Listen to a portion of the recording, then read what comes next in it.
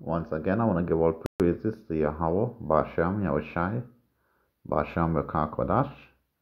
Double hands be unto the apostles and the elders of great millstone. They told the Akims worldwide, I want to say Shalom be unto you. This is the word from the Chiamestra camp. Just be able to quick edification, three spirits of the Most High, Bashem, Shai. And edification today is don't take the job. Yeah, don't take the job. Because we have this so-called pandemic going on. As a resolution, Esau will roll out his program on taking a job. So, this is my contribution based upon that. That, hey, don't be fooled. Don't take the job. I bear some scriptures. I bear some explanation as well. Why not too? So, I'll start with Psalm chapter 118 and verse 8.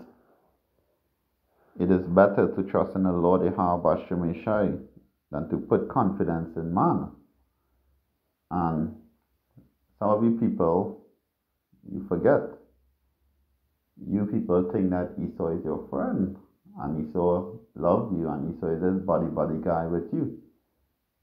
But he don't love you. He want to destroy you, because you are the servants of the Most High Yahweh Shemeshai. You know, you are the chosen people. You Negroes, Latinos, and Natives. You know. So throughout history, Esau has, put you in slavery. They have brought you, they have killed you, they have hanged you. You name it, Esau will have done it. So after treating you so bad, and up to today, he still putting all these chemicals in your food, giving you GMO foods to eat. And you go on and on the wickedness that he's keep on doing.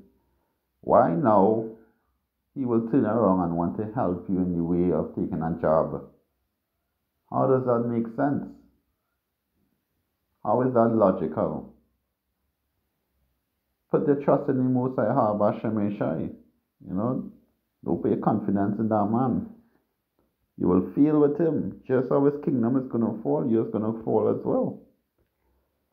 And the Most High put all the herbs in the land for healing.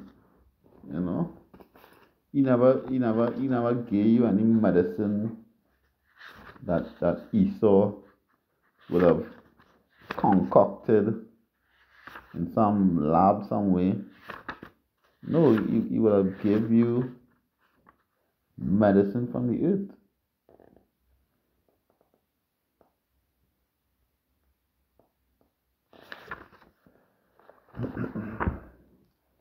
I'll go into that at another time. Proverbs chapter 3 and verse 5. It says, trust in the Lord Yahweh Shemeshai with all thy heart, and lean not unto thy own understanding. And the reason why I bring up that lean not into thy own understanding is that I actually had a dream that I went in a supermarket, and in the dream, you was going up to the cashier, and the cashier asks you if you're interested in getting a job. And I didn't answer. So I just was cashing and going up, and as soon as I reach up to the cashier, they actually had a technology where the job you no longer need a needle to get it. So it was a needleless job. Like an aerosol would just pass through your skin and go into your bloodstream. And she took it up and put it by my hand. And as soon as she pressed the knob to let it out, I moved my hand. And it flew out in the air. And she tried that 3 times to give me the job, and it flew out in the air. And then she just gave up. And I just went. And hey, that goes to show. Because in the dream, Esau had an atmosphere and like music playing to make you feel all comfortable in taking the job and making you believe that this is what you want. But for a split second, It's like, how crazy is this? I didn't take the job, you know? So, lean out onto your own understanding, but trust in the Lord Yahweh Hashem Yeshua at all times. Because this man have all different vibrations out there to fool you, to make you believe in what you see with your eyes, but it's not real. But what will happen to him and his whole kingdom if you go ahead and join his agenda? You all will end up in the same conclusion. Job chapter 18 and verse 14. His confidence shall be rooted out of his tabernacle, and it shall bring him to the king of terrors. And that king of terrors is the Most High Hashem Yeshai. So the king of terrors, as they will talk about in Revelation chapter 1 when he come back on clouds.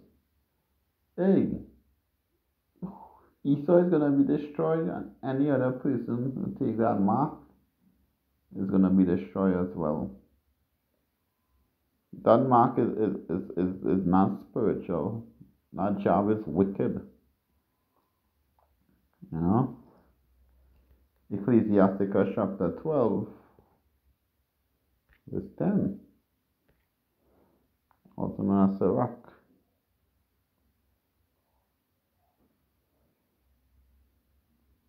Says, never trust thy enemy, for like as iron rusted, so is his wickedness. And you can't trust Esau. You can never trust Esau because one time an iron will be good, and as soon as it started to rust, that's the end of it. So you can never trust Esau just like you can never trust a piece of iron. Don't trust the man. The man is wicked. Verse 13, Sirach 12 and 13. Who will pity a charmer that is bitten with a serpent, or any such as come nigh wild beasts? And Esau is a brute beast, he's a wild beast because he walk on all fours. He do have the laws of the Most High of Hashem Yeshai. He is lawless. So when you go to him and you get bitten, and you get caught in his trap, and you lose your soul, who would not have pity for you? Because as they rightfully say, who will pity a charmer that is bitten with a serpent? What are you doing by the serpent in the first place? Esau is the devil, leave him alone. Stay away from him and all the devices that he have. It's wicked. It's witchcraft. It's a different vibration, nothing to do with the Most High of Hashem Yeshai.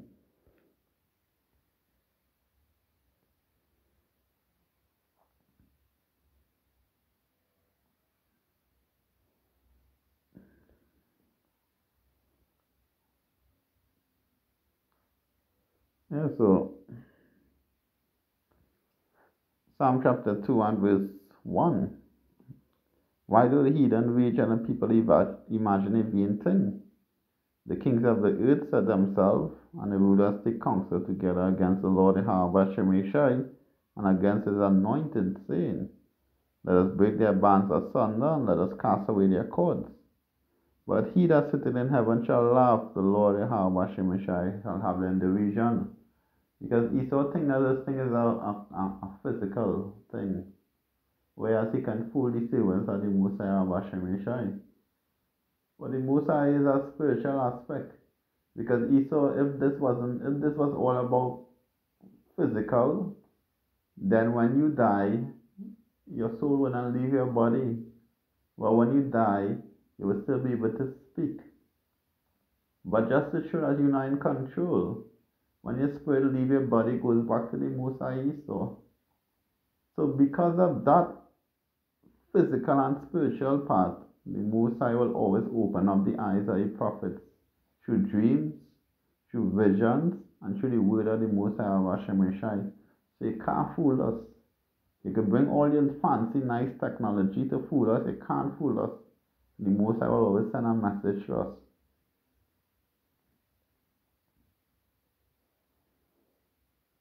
So, then shall he speak unto them in his wrath, verse 5, and vex them in his sore displeasure.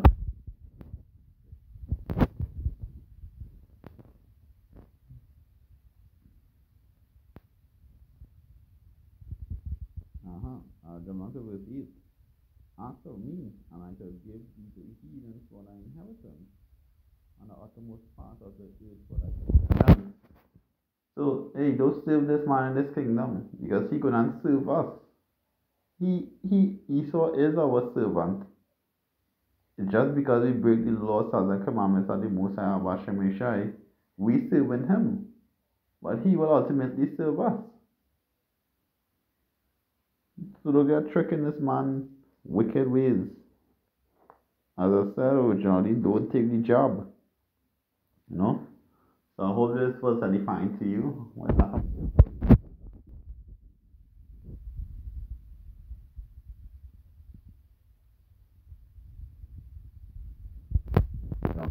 Shalom be unto you. This is the one from the Shema account. Shalom.